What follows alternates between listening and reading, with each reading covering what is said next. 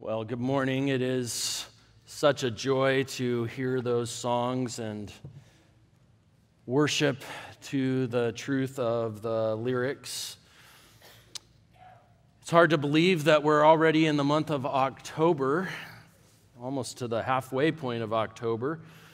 We've moved from the summer into the fall, and I hope your family is doing well with the new season. Our family, this new season for us actually represents kind of a milestone.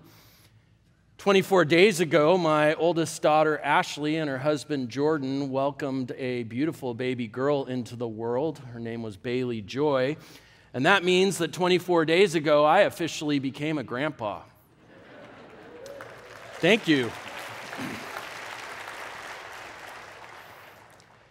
When my daughter told us that she was expecting, I looked at my wife and I said, "Honey, you are way too young to be a grandma." And then she looked at me and said, "Dear, you've kind of always been a grandpa." So I embraced that, and I'm only 3.5 weeks in, but so far it's been great. I highly recommend it. Well, if you have your Bibles, go ahead and take them and turn to Mark chapter 14, verses 32 to 42. Mark chapter 14, verses 32 to 42. In keeping with our theme on prayer this month, I've been asked to address the account of our Lord in the Garden of Gethsemane.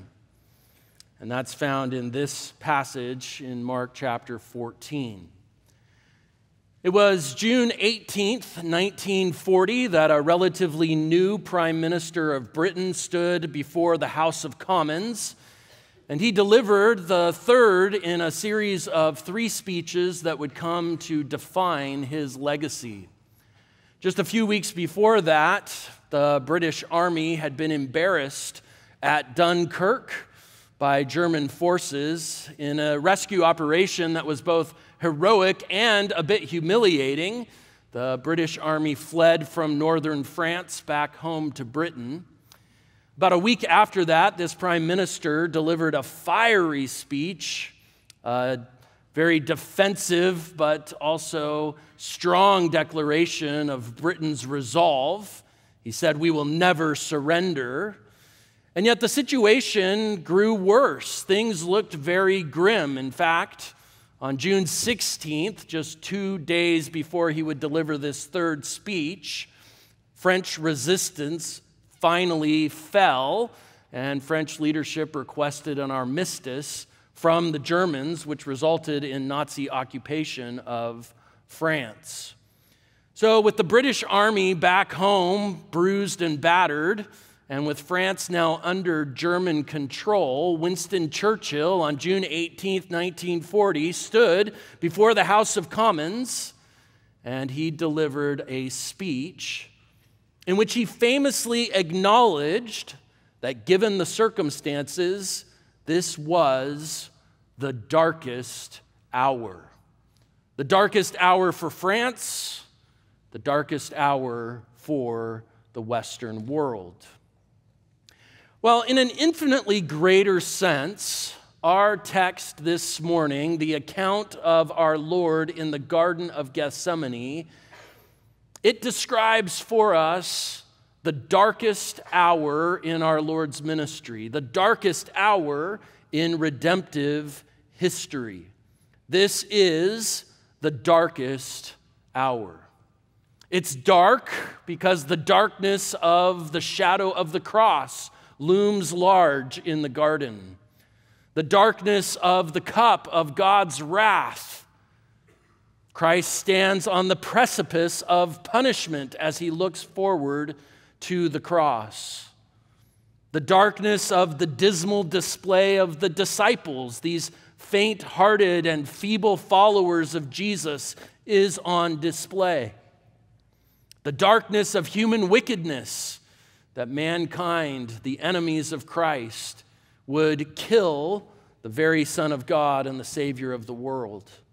The darkness of the armies and forces of hell, all arrayed against our Savior. This is indeed a dark hour.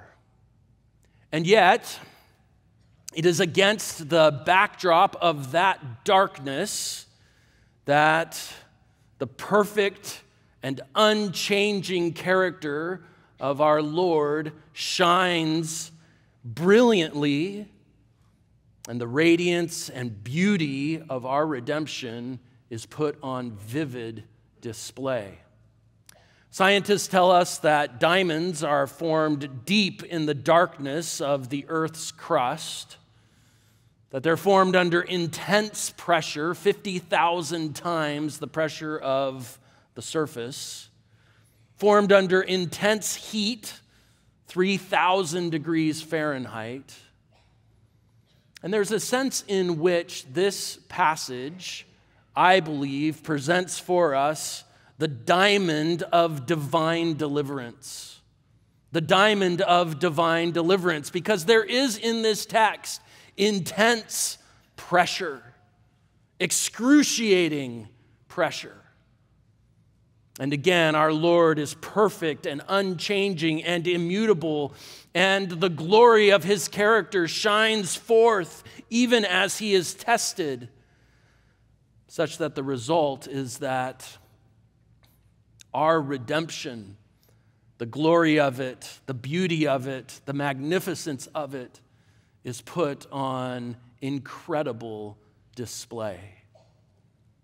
And so we have the darkest hour, and yet at the same time, the radiance of our redemption, and specifically of our Redeemer. In keeping with that theme, we're going to look at this text under 6 headings. I'm calling them 6 facets of this astonishing account. 6 facets of this astonishing account in the Garden of Gethsemane. The first of those 6 facets is found in verse 32, and I'm calling it simply the gathering in the garden. The gathering in the garden, Mark chapter 14, verse 32. They came to a place named Gethsemane, and he said to his disciples, "Sit here until I have prayed."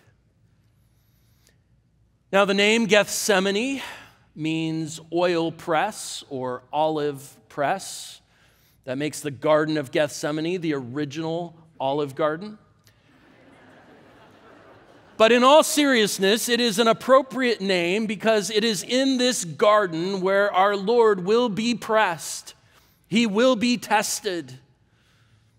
And it's here at the Garden of the Olive Press, then, on the slopes of the Mount of Olives, that Jesus and the 11 arrive, having come from the upper room. Let's consider what they have already experienced. In John 13, they're in the upper room. Jesus washes his disciples' feet. Judas is exposed as the traitor and leaves into the darkness. And then the 11 who remain celebrate with our Lord the final Passover. And they also simultaneously celebrate the first Lord's Supper. And they partake of the bread, which symbolizes his body offered for them. And they drink of the cup, which symbolizes his blood shed for them. And then John 14, he tells them that he's about to leave them. And they want to know where he's going. He promises to prepare a place for them, and he promises that the Helper will come, the Holy Spirit. And when we get to the end of chapter 14, they get up and leave the upper room, and they start to make their way from the upper room through Jerusalem. I think in John 15, they're walking by vineyards in Jerusalem when Jesus says to his disciples, "I am the vine and you are the branches." And at the end of chapter 15, he tells them that if the world hates you, know that the world hated me first. And John 16, that they will be persecuted. And at the end of chapter 16, they assure him that Even though he has told them in the middle of John 16 that he must die and yet he will rise again, they assure him that even if he is attacked by his enemies, they will never fall away. We see that even in our passage in Mark 14, that they tell Jesus, Peter most of all, that they will never fall away. And then John 17, a passage that, Lord willing, Josiah Grauman will preach for us next Sunday, known as the high priestly prayer of Christ. The Lord prays for his disciples, and they hear him pray for their protection, and he prays that he would be glorified by the Father, even in his darkest hour. And then John 18, verse 1, they cross the Kidron Valley and they come up the lower slopes of the Mount of Olives and they enter into this garden, the Garden of the Olive Press. It was likely a private walled garden. It was seemingly familiar to Jesus and his disciples. Luke in Luke 22 says it was his custom, Jesus' custom, to come and pray on the Mount of Olives. And it must have been a familiar place because Judas knew right where to go. And of course, the Mount of Olives has eschatological significance because although this is our Lord's darkest hour, when he returns, he will return and he will set his feet on the Mount of Olives, this place. But that is yet future. And the Lord comes to this garden knowing that this is his hour of testing. This is his darkest hour, and he tells his disciples, "You sit here. I am going to pray." Well, that brings us to a second facet of this astonishing account, the gathering in the garden, verse 32. Secondly, what I'm calling the agony of anticipation, verses 33 and 34. The agony of anticipation. And he took with him Peter and James and John and began to be very distressed and troubled. And he said to them, "My soul is deeply grieved to the point of death. Remain here and keep watch." Our Lord takes his three closest disciples, Peter, James, and John, and they go farther into the garden. It was Peter and James and John who were with Jesus on the Mount of Transfiguration. That's recorded in Mark chapter 9, verses 1 to 11. They witnessed his heavenly glory, the unveiling of his glory. And now they will witness the depths of his humiliation as they hear him praying to the Father. And as our Lord anticipates all that he will endure in the upcoming hours, you can see Mark explaining that his soul is troubled. He is deeply distressed, a word in the New Testament that only occurs in the Gospel of Mark. It occurs 4 times in the Gospel of Mark. The other 3 times it's translated as amazed because it has to do with almost the astonishment of being suddenly struck with the reality of one's circumstances. And he's very sorrowful. His soul is sorrowful even to the point of death. His heart is troubled. And it might be easy for us to think about all that we know of what will take place next in terms of the cross, and to think that the Lord is only distressed because he's thinking about the physical side of what it means to suffer, torture, and an excruciating death on a cross. But I would suggest that what is far more weighty in our Lord's heart in this moment is the reality of what it means to drink the cup of God's wrath as the bearer of man's sin, such that he would pay the punishment of the sins and for the sins of all who would believe in him. It is the reality of knowing that he will be abandoned by the Father, such that in Mark chapter 15, verse 34, he will cry out on the cross, my God, why have you forsaken me?" And as he stands on the precipice of that reality, he is overwhelmed in terms of the deep distress that he feels in his heart. But as we will see, he is not overcome. Our Lord, of course, because he knew all things, knew all that he would suffer. He has the full knowledge of what he is about to endure. He certainly remembered the words of Isaiah 53, which prophesied of the suffering servant, that he would be smitten, stricken, afflicted, bruised, beaten, oppressed, crushed, cut off from the land of the living, led as a lamb to the slaughter. And worst of all, hardest of all, Isaiah 53:10, the Father would be pleased to crush him. And so he instructs Peter and James and John to keep watch and to pray, because this is our Lord's darkest hour. Well, there's a third facet here in this astonishing account. The gathering at the garden, verse 32, the agony of anticipation, verses 33 and 34. Now, verses 35 and 36, the price of punishment. The price of punishment. And he went a little further, a little beyond them into the garden. And our Lord fell to the ground, and he began to pray that if it were possible, that the hour might pass him by. And he was saying, "Abba, Father, all things are possible for you. Remove this cup from me. Yet not what I will, but what you will."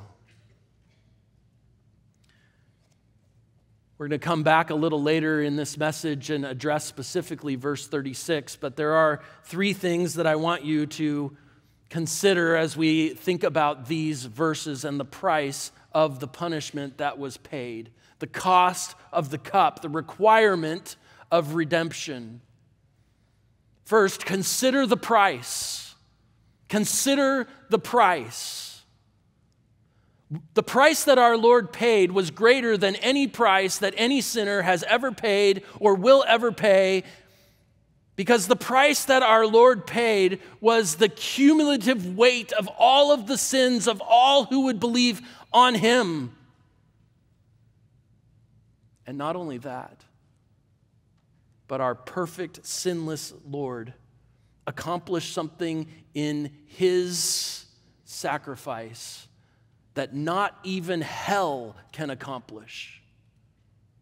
The Lord Jesus satisfied the wrath and justice of God. He paid the price in full. Hell never satisfies God's wrath, which is why hell is eternal. But what the eternal Son of God did on the cross is he satisfied God's wrath. He accomplished what not even hell can accomplish.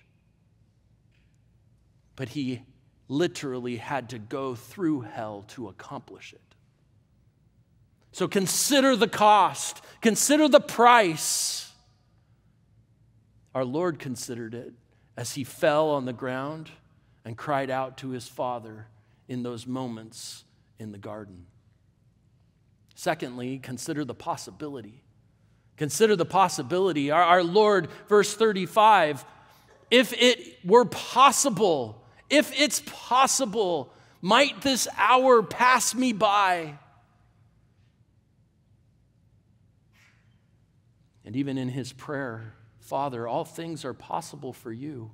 Does this not elevate and heighten and deepen our appreciation for what it was that was won for us at the cross? Because the reality is, if there were another way, certainly the Father would have granted his Son's request.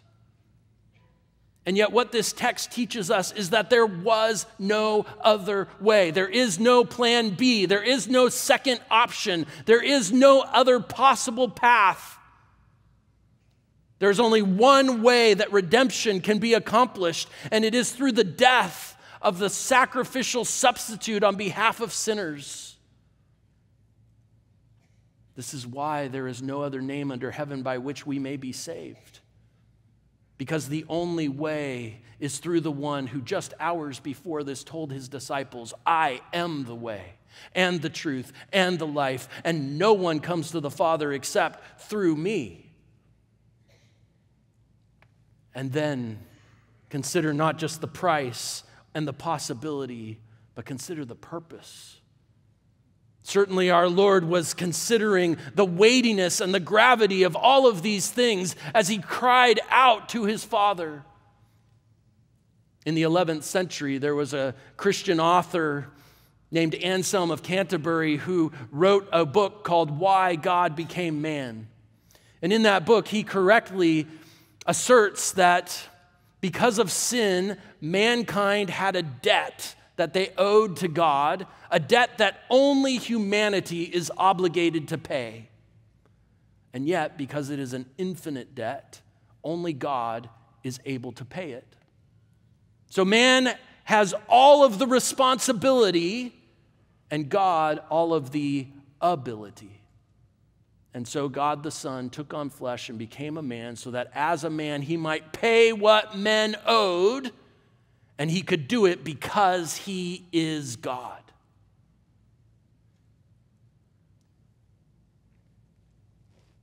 And so when we come to a text like this, it causes us to consider the price of our redemption, a great price, an infinite price, an incomprehensible price.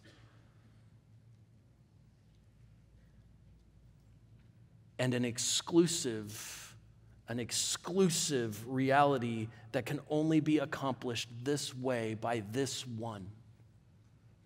And he did it because we who were incapable could not save ourselves.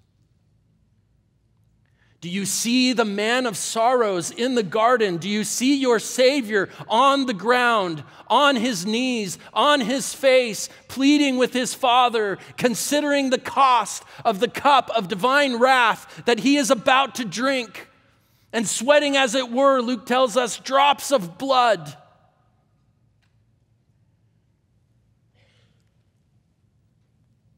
The price of the punishment. This is his darkest hour. It brings us to a fourth facet in this text. A fourth facet, what I would call the weariness of the weak. The weariness of the weak. Verses 37 to 40. And Jesus came and found them sleeping, and he said to Peter, Simon, are you asleep? Could you not keep watch for an hour? Keep watching and praying that you may not fall into temptation. For the spirit is willing, but the flesh is weak. And again he went away and prayed, saying the same words. And again he came and found them sleeping, for their eyes were heavy, and they did not know what to answer him. Well, what a contrast we see between our Lord praying fervently in verses 35 and 36 and his followers sleeping in verses 37 to 40. Now, Luke 22 does help us a little bit because he tells us that the disciples were weary from their sorrow. So there was sorrow behind their sleepiness. And yet at the same time, this illustrates their utter weakness. We have a class here at the seminary called The Pastor and Prayer.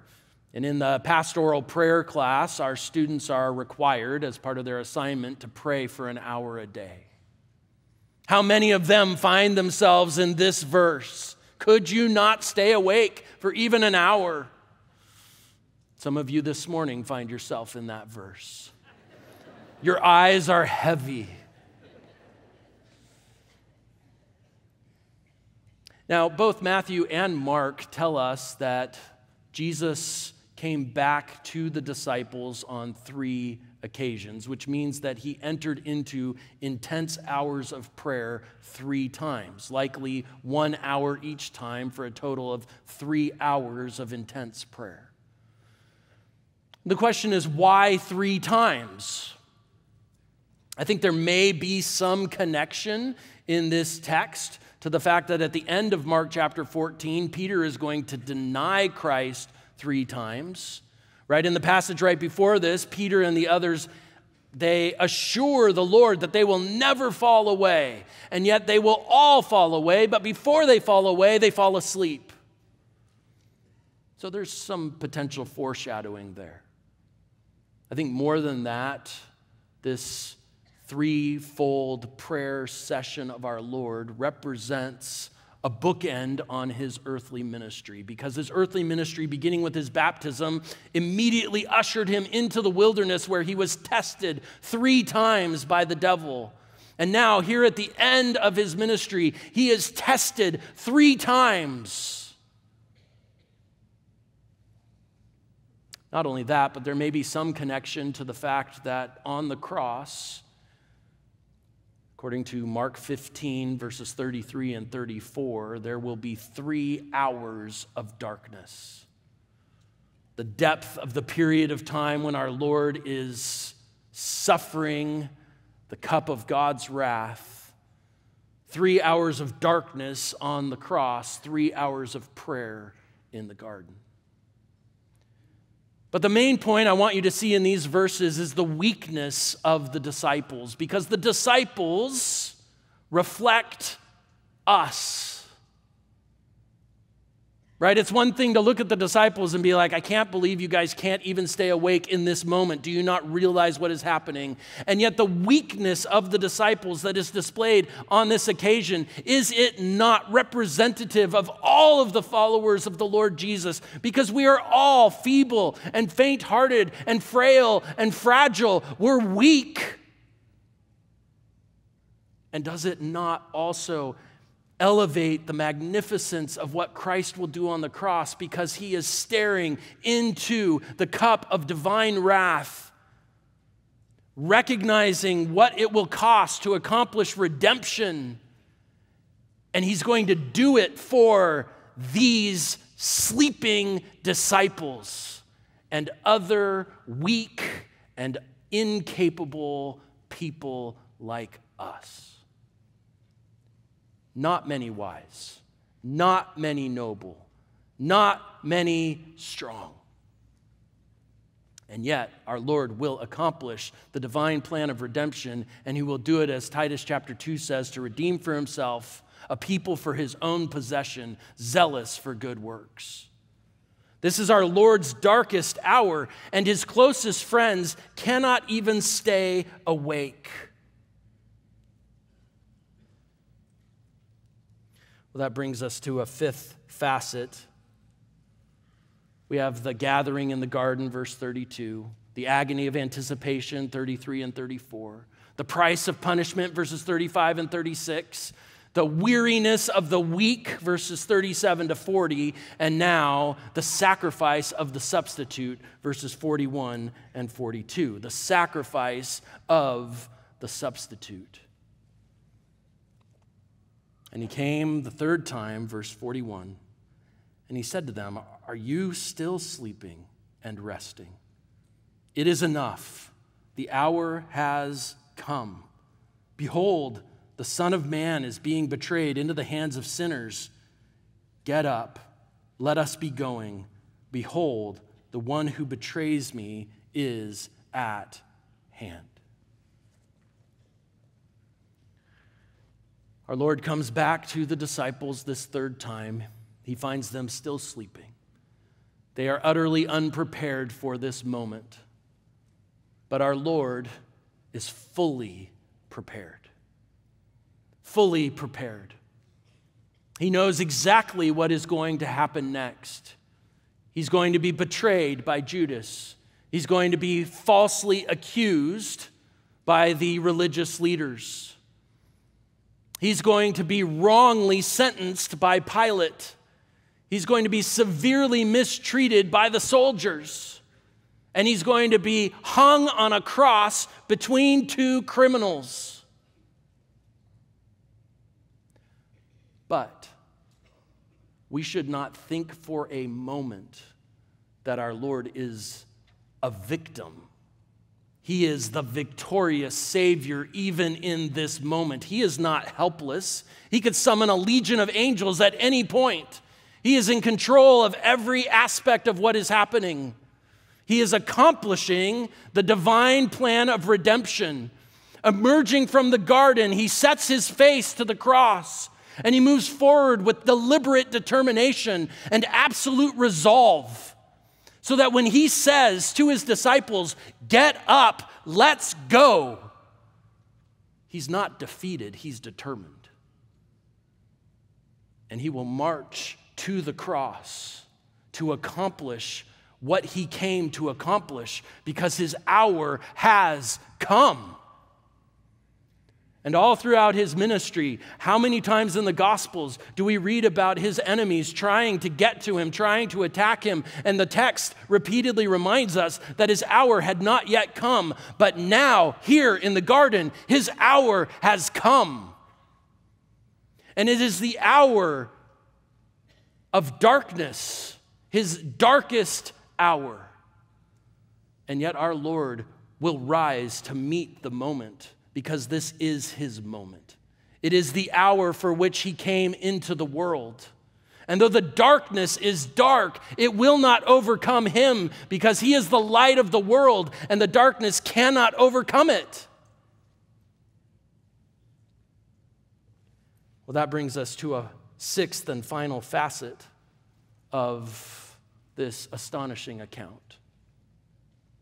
The gathering in the garden, the agony of anticipation, the price of punishment, the weariness of the weak, the sacrifice, the intentional, purposeful sacrifice of a substitute who said, "I'm willing to give myself to be ransomed. I'm willing to give my life as a ransom. I'm willing to give myself as the substitute." No one took Jesus' life from him. He gave it willingly. A sixth facet of this astonishing account. And perhaps you're wondering, wait a second, we ran out of text. How can there be another point? But it is a summary point. The majesty of this moment. The majesty of this moment. And I want to express to you the majesty of this moment in two ways. And I will confess that this text is bigger than me. It's bigger than any of us. This is the apex of redemptive history. There's a sense in which this text is holy ground. The majesty of this moment, seen in two ways. First, in the context of redemptive history. In the context of redemptive history. You see, this is not the first important event in redemptive history to take place in a garden. It's no coincidence that Christ prays in a garden. Because what else happened in a garden? Mankind was created and placed in a garden. And if you were to look at Genesis chapter 3, you don't have to turn there, but if you were to look at Genesis chapter 3, you would see that the very components that are here in Mark 14 are also in that chapter where the fall of man is described. Because what do we have in Genesis 3, verses 1 to 6? We have a gathering in a garden of Adam and Eve and a serpent who tempts them. And we have disobedience and sin and a failure and a fall. And then in verses 7 through 10 of Genesis chapter 3, we have the agony of anticipation as Adam and Eve hide themselves and try and clothe themselves with fig leaves. And they're afraid because they hear the voice of God in the garden. And then in verses 11 to 19, we have the price of punishment where God says, because you have done what you were not supposed to do, cursed is the earth, and cursed is the serpent, and the woman, and the man. because in the day that you eat of that tree, you will surely die. And then in verses 22 to 24 of that chapter, Genesis chapter 3, we see the weariness of the weak as Adam and Eve are cast out of the garden and as they begin to try and etch an existence on the edge of Eden, having been cast out. And the rest of biblical history are human beings looking for a deliverer to deliver them from the weariness and weakness of living in this sin-cursed life. And yet there is also the sacrifice of a substitute seen in Genesis 3. The promise of that substitute in Genesis 3:15, that the seed of the woman will come. And though the serpent will bite him on the heel, the seed, the Savior, will crush the serpent on the head. And verse 21, the picture of that, God killed an animal in the garden, almost certainly a lamb. And he clothed Adam and Eve in the skins of that animal. And so you have the sacrifice of a substitute promised and pictured in Genesis 3. But think about this. What happened in the Garden of Eden was undone in the Garden of Gethsemane. Where the first Adam was tested and fell, the second Adam was tested and triumphed. Where the first Adam lost everything, the second Adam recovered everything. The first Adam forfeited it all by eating from a tree. The second Adam will recover it all by dying on a tree. The first Adam could never repay the debt that he incurred. The second Adam paid it in full. The first Adam could only anticipate redemption. The second Adam accomplished redemption. Gethsemane is the restoration of all that went wrong in Eden. Well, there's a second aspect in which I want you to understand the majesty of this moment, and it's in verse 36. We went past verse 36 very quickly in our survey of this text. I want to come back to it as our conclusion because verse 36, you've used the metaphor of a diamond. To take that metaphor just a little bit further, verse 36 is the crown jewel of this text. And it is our Lord's Prayer to his Father as he bowed with his head to the ground.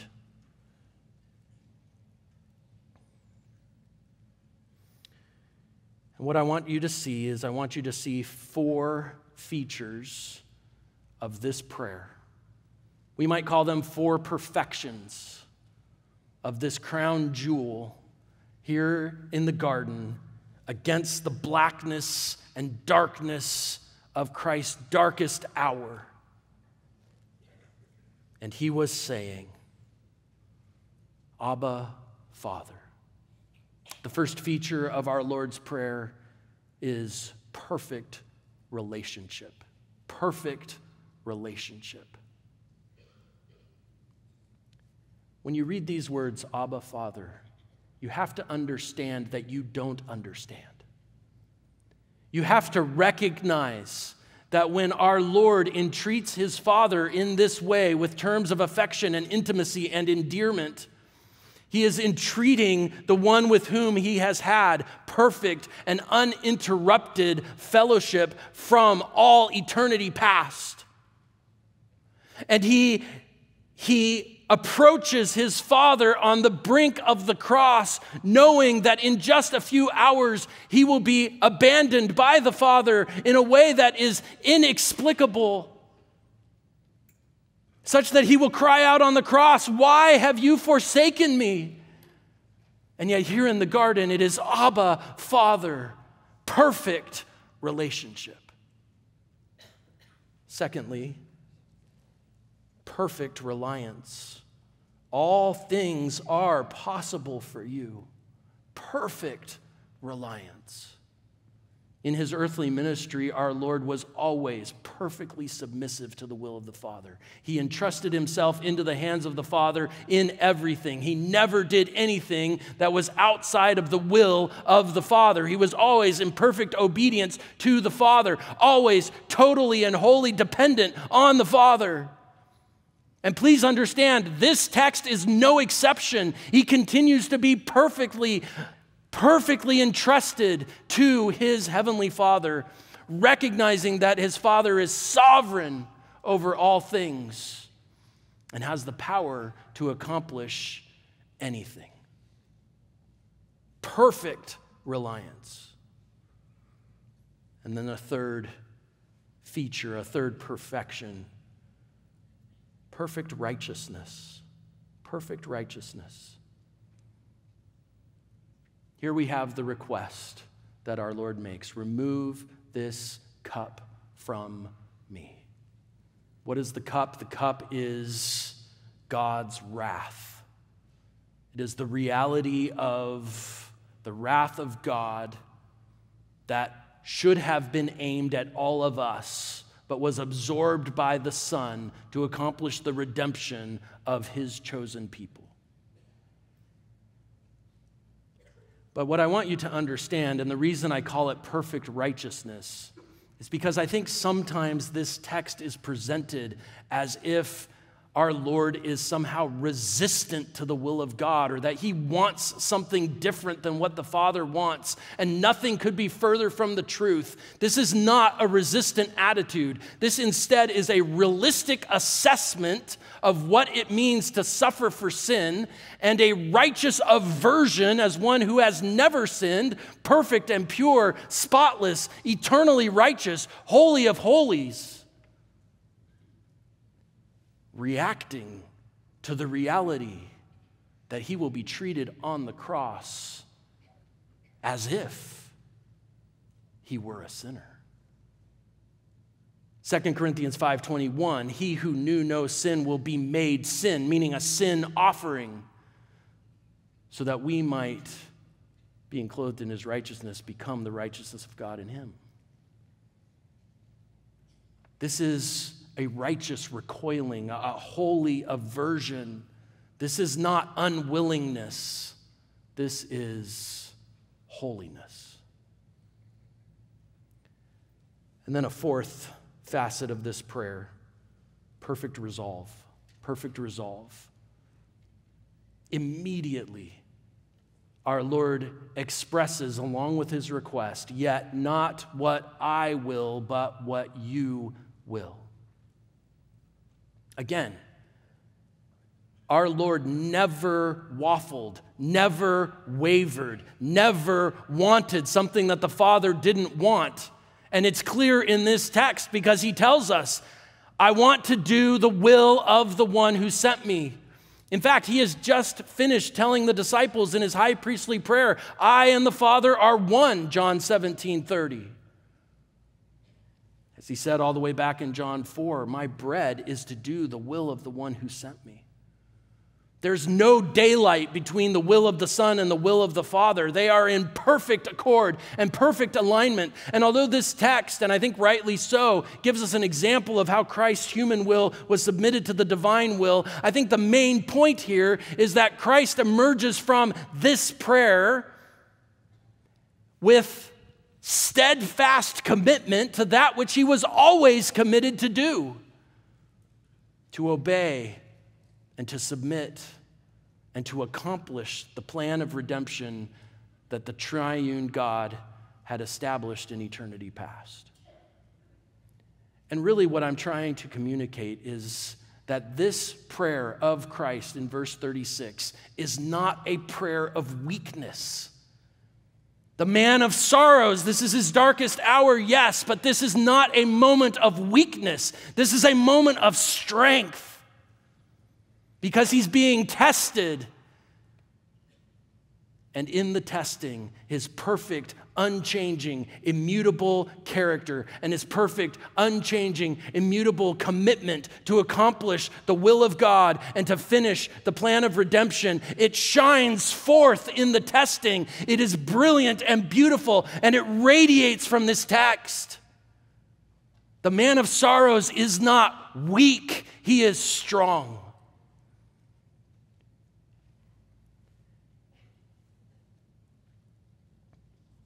And what a glorious thing that is, because the price is a price that only he can pay. There is no other possible way. If the Son of God had not come, we would be like the demons, with no hope, no one to help us, and no future but hell. So do you see the man of sorrows in the garden in his darkest hour? Because he has overcome the darkness, such that his darkest hour is in actuality a moment of victory, not a moment of defeat. June 18th, 1940, Winston Churchill gave that speech in which he described the events that had taken place in Europe as a darkest hour. But what's interesting is that he actually concluded that speech not on a pessimistic note, but an optimistic one. He was convinced that Britain and her allies had the resolve to resist, and that one day Britain and her allies would emerge victorious. And so he actually ends that speech by talking about how that day would be their finest hour. In fact, if you were to look up that speech, it's actually called their finest hour. Here in the Garden of Gethsemane, we have the darkest hour in all of redemptive history. But I think you would agree with me that it is also simultaneously the finest hour. Because as he sets his face to the cross, what happens in a garden culminates at Calvary, but it doesn't end there.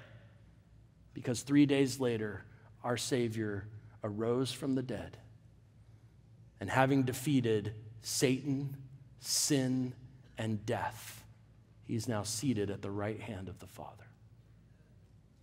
And one day, all who are in Christ will see him face to face. And for all of eternity, we will join the multitudes in heaven singing the words of Revelation 4 and 5. Worthy is the Lamb who was slain. Heavenly Father, thank you for the truth of this text. I confess that this text, it's so much bigger than what I could possibly communicate. Because here we see God the Son of Man, in his moment of testing, demonstrating such victory that culminates in the cross, so that those who believe in him can be forgiven because he paid our penalty. And those who believe in him can be declared righteous because, like Adam and Eve, we're clothed in the righteousness of our substitute. May this prayer cause us to worship. It's not so much a model for us to emulate as it is a marvel for us to contemplate, to commemorate, and to celebrate. And we do look forward to the day when we will see our Savior face to face. And so we pray these things in his name.